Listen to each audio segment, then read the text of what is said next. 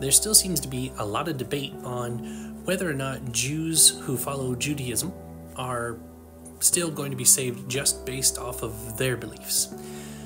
Well, I brought up I am the way, the truth, and the life.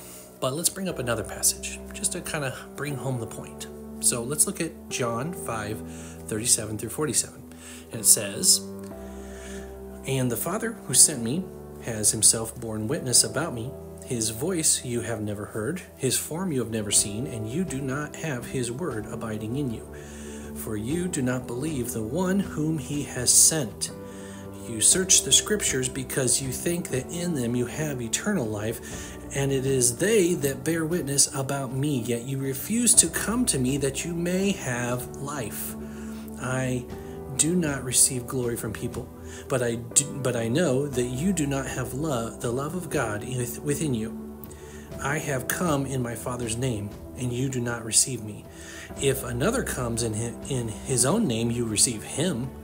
How can you believe when you receive glory from one another and do not seek the glory that comes from the only God?